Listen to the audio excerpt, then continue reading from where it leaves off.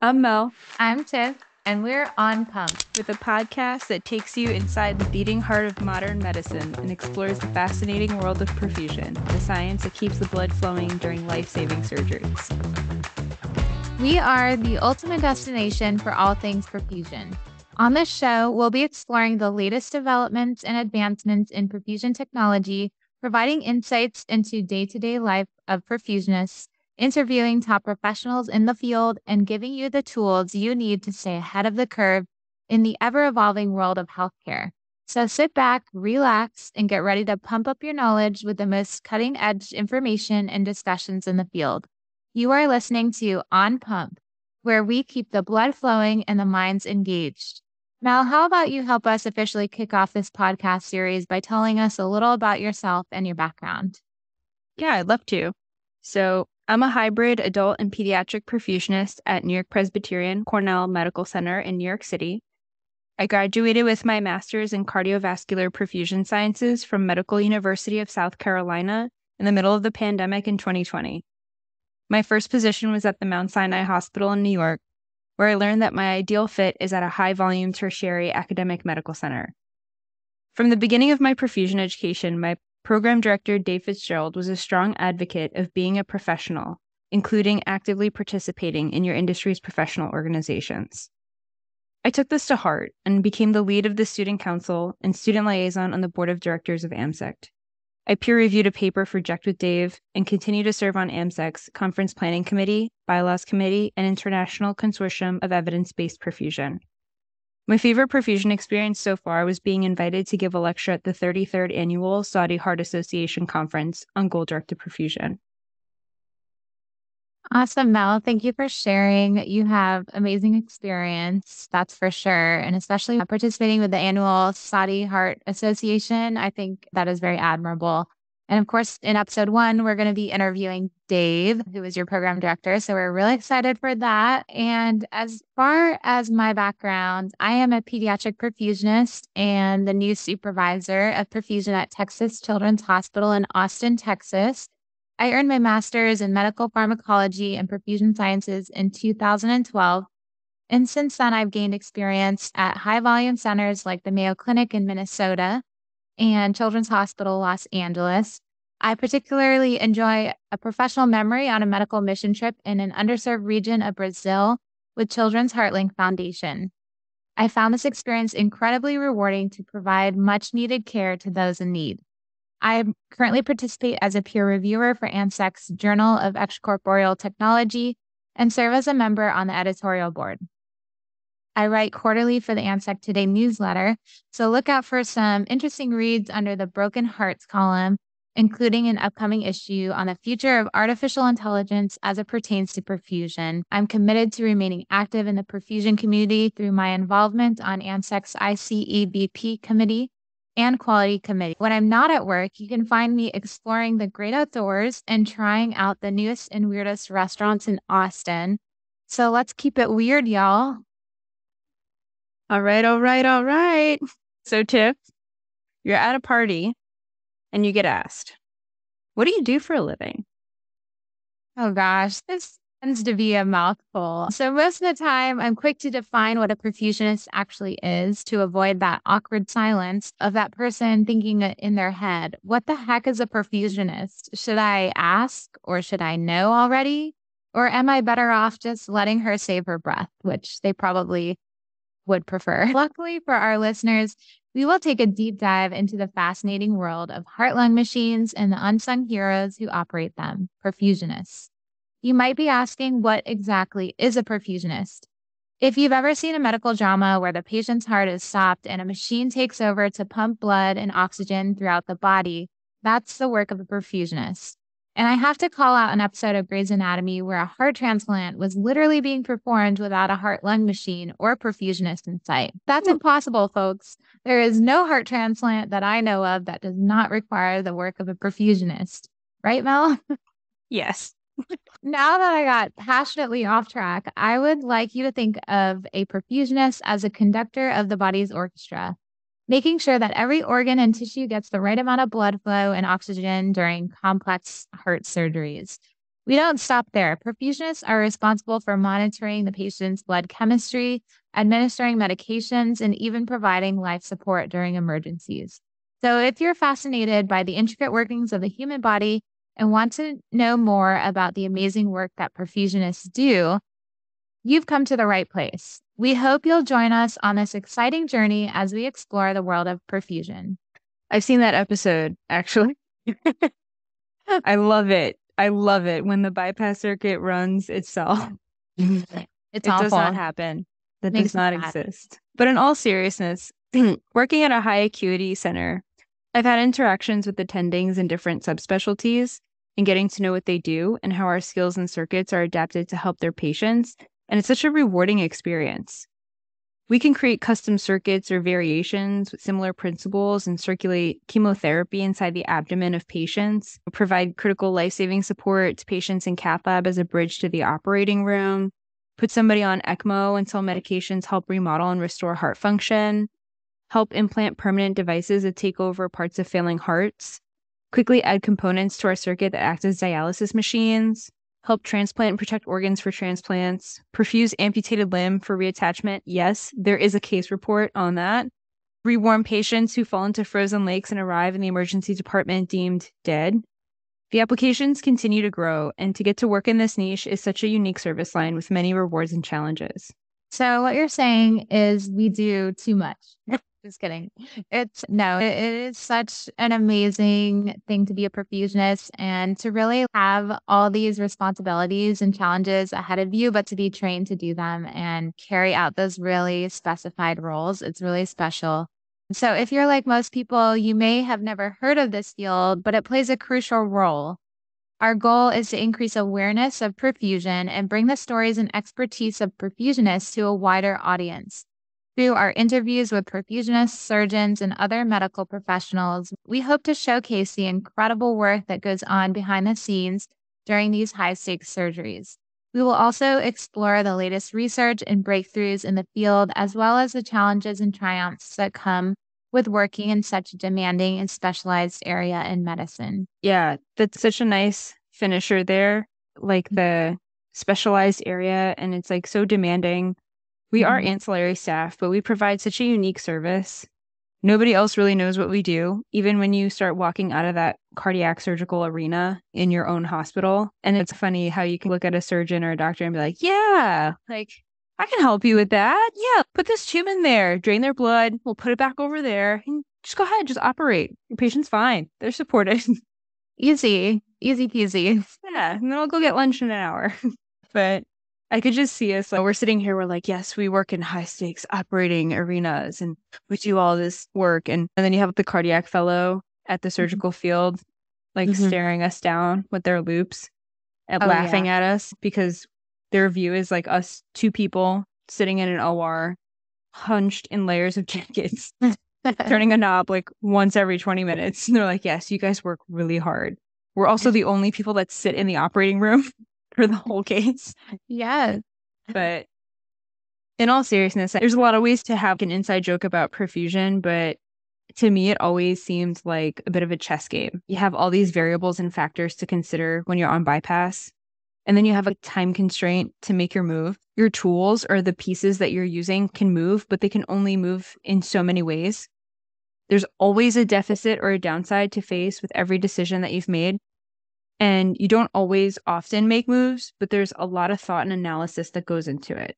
Yeah, that's for sure. We are really diving deep into the brains of perfusionists here, and it's a little scary, but so awesome at the same time. Yeah, I think you're right about the scary part. Sometimes it's not a fun place to be. I feel like perfusion for me has over the years become a lifestyle. You always say you want to balance work with your home life. The traits that become ingrained in you as a perfusionist kind of bleed into your life at home, including some of the like weird traits, the perfectionism, the need for putting labels on everything, like your salt shaker or anything home related. I don't know. Help me out here, Mel. I just keep thinking about the expiration date on peanut butter. You have to double check the expiration date before you're peeling open that pack and handing it up.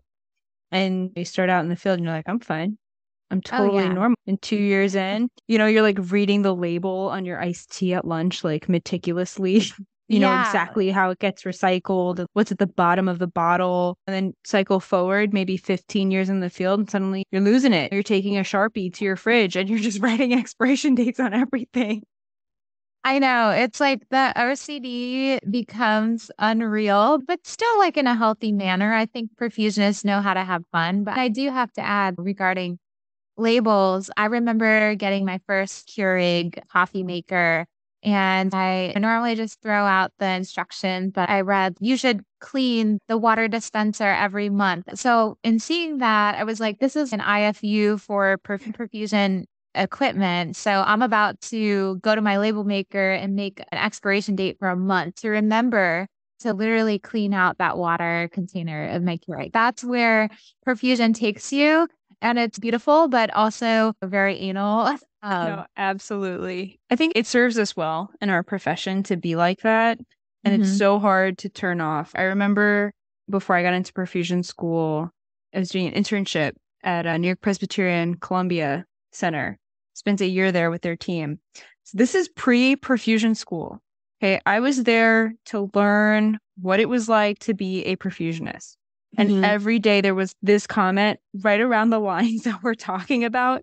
7 in the morning, and this guy comes in and he goes, yeah, I went to a festival over the weekend. It was so much fun. And he goes, like, I'm having a few drinks, like I'm winding down. And then out of nowhere, I start realizing that I'm opening my water bottle with sterile technique and putting the cap back on completely Yeah. sterilely because I'm so used to doing it with everything in the operating room. And I remember And walking out like, it's kind of so weird. Now I am them. that is so true. And then you find yourself laughing on the side about what you just did. Then it becomes like a laugh to yourself because no one else understands, unless you're hanging out with perfusionists, and then they'll just automatically start laughing because they'll be like, I know your struggle, your reality. This is why everyone that you ask that has come in contact with us will tell you that perfusionists are some of the weirdest people you will meet. That is no joke. If you feel like you're the odd man out, it's okay. You have a place in perfusion. Like you're going to fit right in. It's totally fine. Gets me thinking about some personality traits or Mhm. skill sets that maybe as a kid you have and you Mhm. just don't know how you can apply it later on in your life.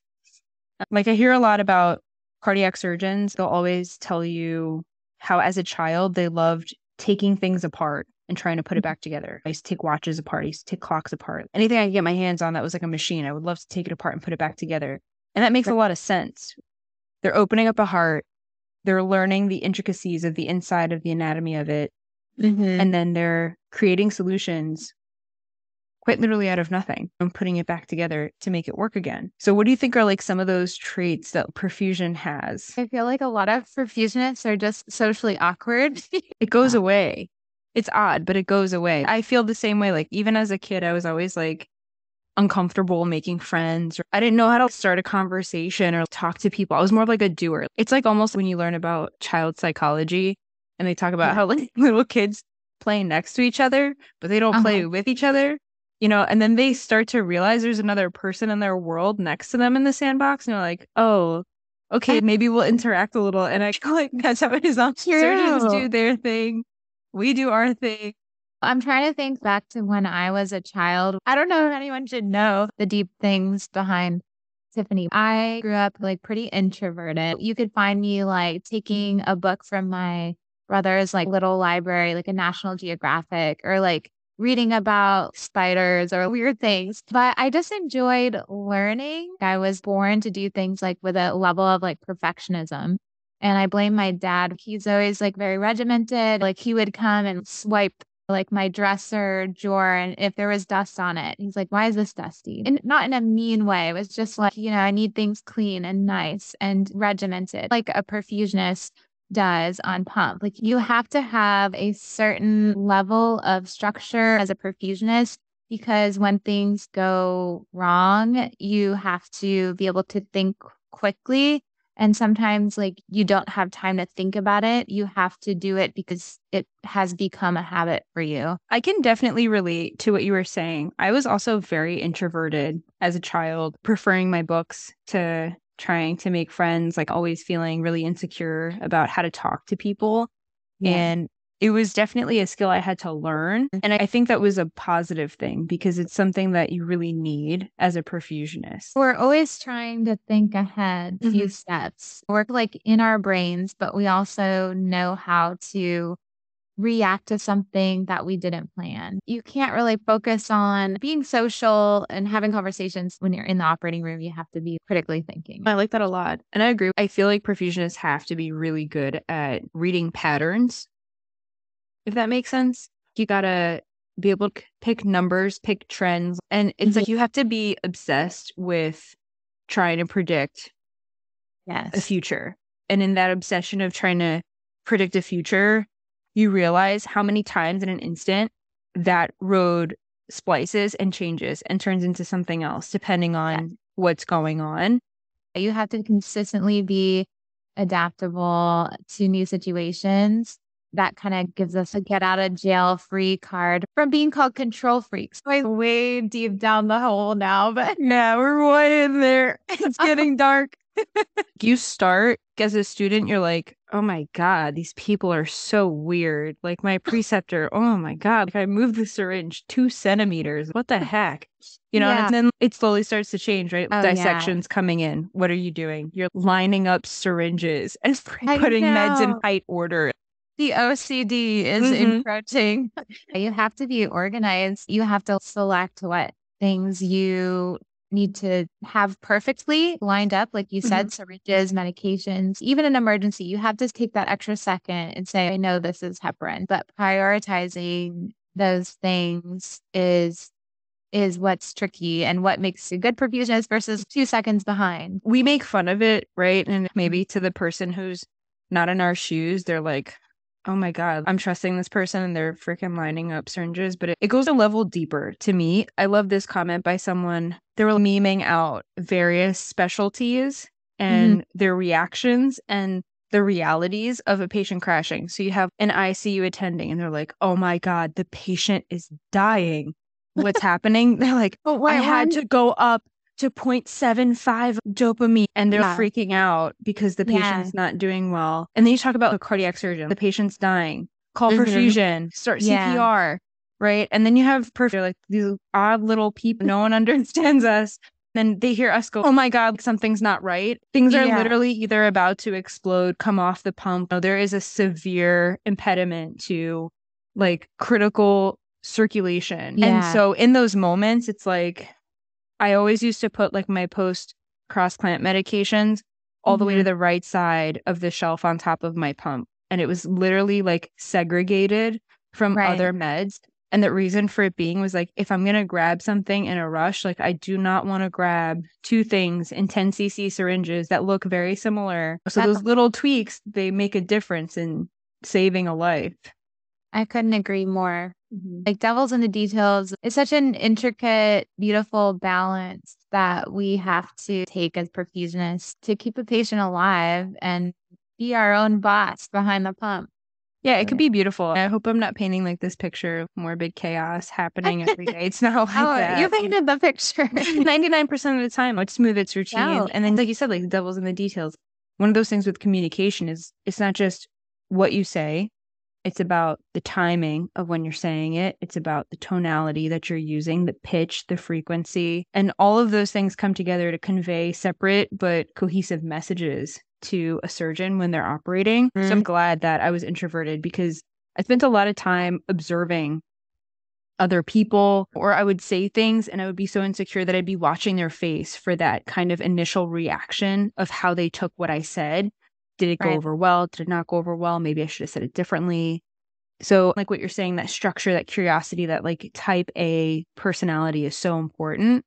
Hmm. Um, and it starts to seep into everything that you're doing exactly for the reasons that you said, right? Because when things go wrong with our stuff, you have seconds to respond. You have Yeah. seconds to formulate what your solution's going to be, what you're going to do, start acting, communicate it. It's a flurry. And for that reason, like I got to that point in perfusion where there's an emergency case coming in and what's perfusion doing? And it's like, you're lining up syringes on specific points of the shelf on your pump. Like heparin goes to the left of my Yes. phenylephrine and it's on the left side of the shelf and it's in the front and the label faces me so I know what it is. And it's all these like weird things that like if you watched from the outside, you'd be like, what in the heck are they doing? There's an Yeah. emergency. But you go on pump, it's for a reason, right? If your certain medication's always on the right side of your pump, for example, I always put my post cross clamp medications. A lot of people don't know what that means, but you can't give those things at certain times of the surgery. Those medications are off to the right side of my pump in a segregated area for a reason specifically that if I have to grab something fast, I'm not accidentally grabbing the wrong one Yeah. and misdosing the medication and the dose of something that's really important and could be really dangerous. So I think that most perfusionists, they're either like that as children or perfusion makes them that way. And that's exactly why we're doing this podcast, to get to know people in our profession and to also share the word about our profession and how unique it is and get inside the weird minds of perfusionists. I did say earlier, keep it weird, y'all. So I hope you were anticipating that. How weird this got so quickly. It rang so true to me when you told me about how you line up your syringes. Like when you're a perfusionist, like you learn how to develop the skill of having a reason for why you do everything. And the reason you have a reason is so that you can act quick in dire situations. And yeah, this sounds very stressful. You're probably thinking like, why would I ever want to be a perfusionist? This is freaking crazy. You guys are insane. You're nuts. But you know what? I always think about it is like stress is stress with anything, with someone who works, and I don't mean to downplay, but like someone who works as a barista, like they have certain stresses serving customers, like sometimes 10 drinks at a time. Who knows? It's a lot, or like a bartender or whatever. But like no matter what, like your body goes through stress. Stress is stress. And you get used to those stressors and you eventually learn how to handle those things one step at a time. You have tactics on what to do to make things less stressful for you. So that is like what perfusionists learn over time. So you become like a little bit more desensitized to the actual stress at hand. Our human bodies are experiencing stress in the same ways, I believe. I don't know. I've never done like an active brain scan of different professions, but that would be interesting. But for the most part, I personally believe when people react to me telling them what I do for a living, I'm like, you know what? I am trained to do my job. I do it. Like I have reasons why I do everything. And it's awesome. It's exciting. I love it. I love what you said about working through the stress. And like you said, like everyone experiences stress in a different format. There was actually a really interesting paper that was done. I think they took engineers and they used what's called the NASA Task Load Index. I don't know if you've heard of that, but No. so basically the NASA Task Load Index is when engineers decided that they were going to observe astronauts and they wanted to know what the workflow was, the sequence of the workflow, and how much attention or effort was needed at certain times of their performance. So they took this NASA task load index, right? Task, load, heaviness, and you index it. And they went into a cardiac operating room. Wow. I wish we were doing this as a video because I wish I could just post up this like thing. I did a presentation on it Oh, on wow. communication, like when I came out of school for AMSECT, and I used it as a slide, and it was amazing. So you have anesthesia, you have circulating nurse, you have the surgeon, and then you have perfusion on that NASA task load index.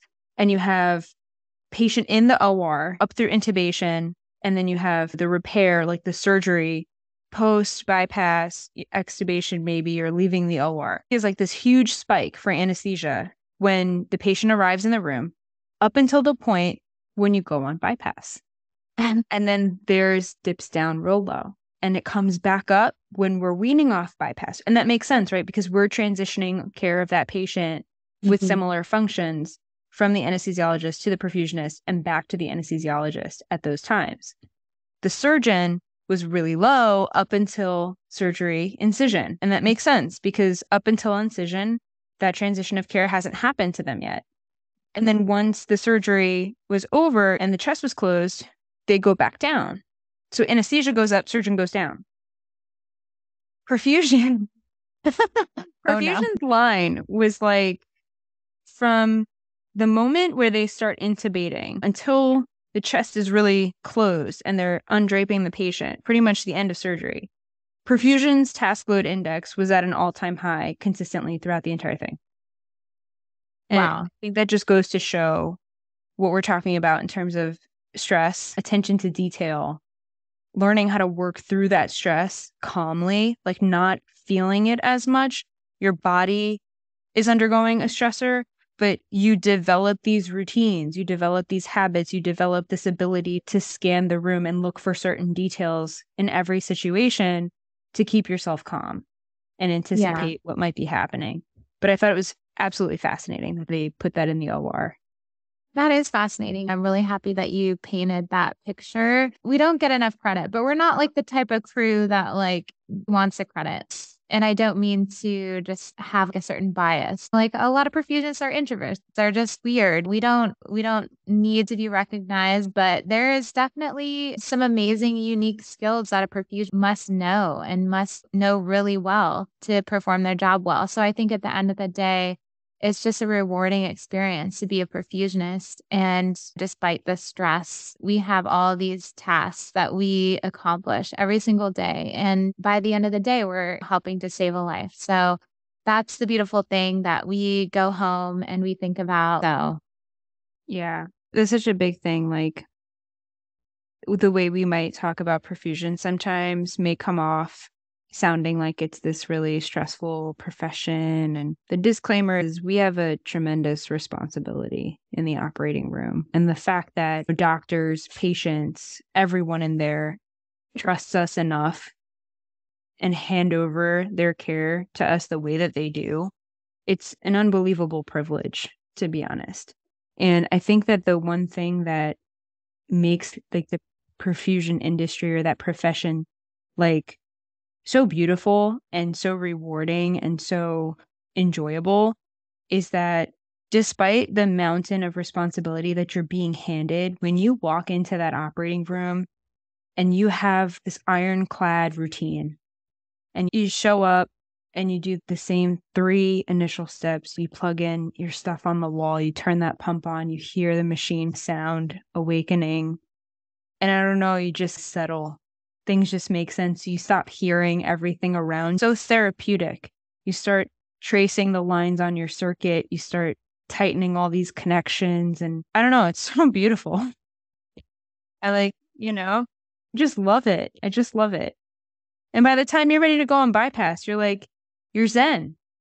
You're totally zen. And you have a sense of confidence that can't be taken away from you because it's the kind of confidence you only get when you have a 100% belief and know that you've done everything you've had to do to make this go smoothly.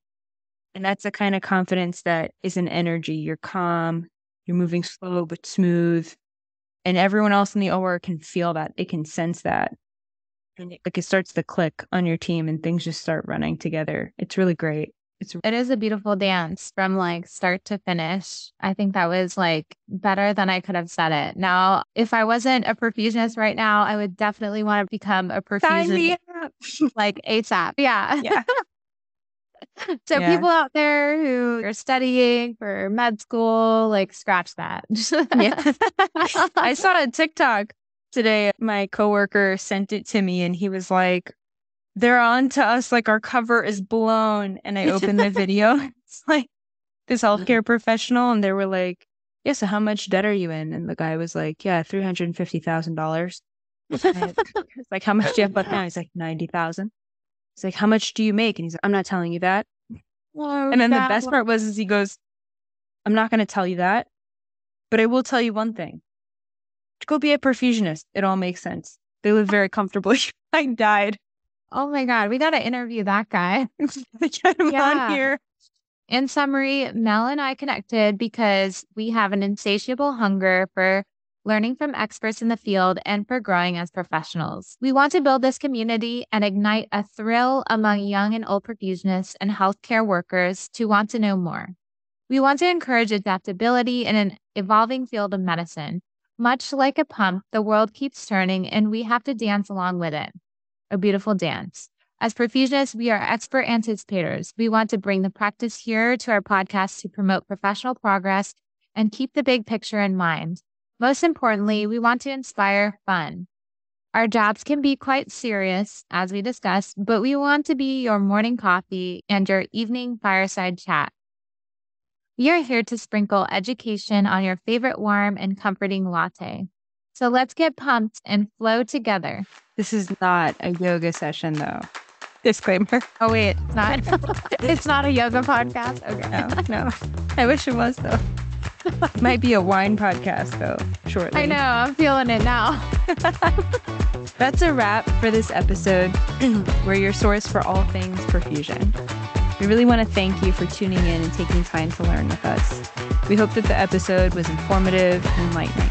If you have any questions, comments, or topics you'd like us to cover, please send us an email at pumpcasters@gmail.com. Don't forget to subscribe so that you never miss an episode. Until next time, keep the blood flowing, keep an eye on your level. From the latest techniques to the biggest challenges and trends, we cover it all on Pump, the perfusion podcast that never misses a beat.